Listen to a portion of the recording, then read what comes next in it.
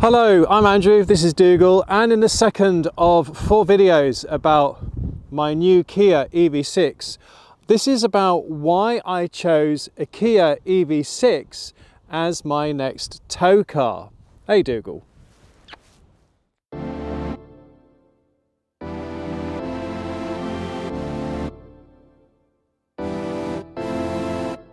So last year, when I was one of the driving judges at the Caravan and Motorhome Club Towcar of the Year Awards, I was absolutely blown away by the electric cars we had on test. What I love most about towing with an electric car is that it is so smooth, quiet and stress-free, especially when manoeuvring your caravan on site. There is no revving of the engine, no noisy clatter and no vibration. At the Caravan and Motorhome Club Towcar of the Year Awards 2022, one car in particular stood out to me, the Skoda Enyaq. But the Enyaq comes with the disadvantage to the Caravanner, and that is its towing limit of just 1,000 kilos. The only mainstream UK caravans you can tow with it are the Bailey Discovery D42 and the Eldis Explore 304. And even with the Eldis, you can't load it up to its full MTPLM of 1,043 kilos. Now you can get an all-wheel drive Skoda Enyaq that can tow 1,200 kilos, but it's more expensive and it has slightly less range than its two-wheel drive cousin. What I was looking for was something with a decent towing limit, a good long range, fast charging capacity so I can charge on a long towing journey, and at a decent price in the low 40s. Enter the Kia EV6 and the Hyundai Ioniq 5. Sharing the same platform, the Kia EV6 and the Hyundai Ioniq 5 are built with minor differences. Both models start in the low £40,000 and offer a towing limit of, wait for it, 1,600 kilos. A curb weight just shy of 2 tonnes means that 1,600 kilos is well within the 85% towing guideline. On top of all this, both offer a fantastic claimed range of over 300 miles solo, super fast charging at well over 200 kilowatts an hour, and the revolutionary V2L, which I shall talk about in a separate video. So, why did I go for the Kia instead of the Hyundai? As I live in rural Scotland, I had to travel to Inverness to visit dealerships, and quite simply, I preferred the way that I was treated at the Kia dealership than the way I was treated at the Hyundai dealership.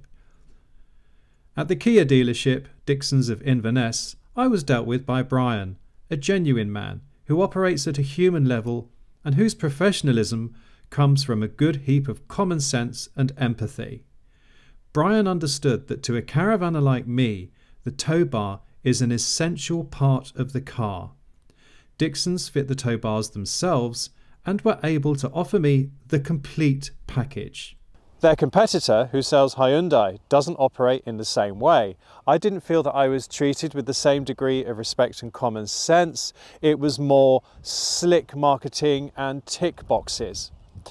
But crucially, their Hyundai competitors, when I mentioned the tow bar, they weren't really interested in the tow bar. It was almost like they were too important to fit tow bars, and they farmed that kind of thing out to their subcontractors.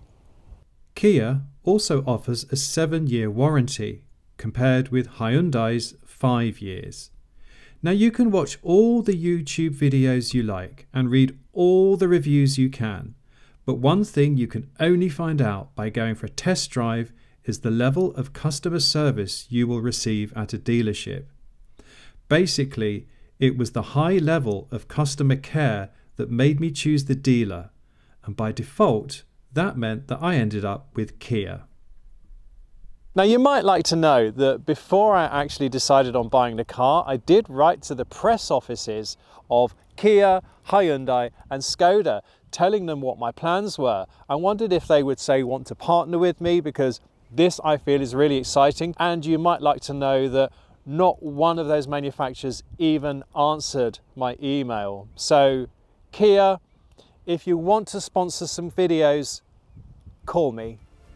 In the next video, I'll take you through an introduction to the Kia EV6 as a tow car, which of course will completely apply to the Hyundai Ioniq 5.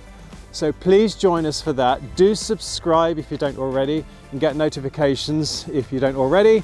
Please give this video a thumbs up, and it just leaves me to say from Dougal and from me, thanks for tuning in. There. Do you like the EV6, Dougal? Yeah, you do actually, yes. Actually, Dougal really does like the car. It's so quiet and smooth. Hey! Although we could still say that he never smiles.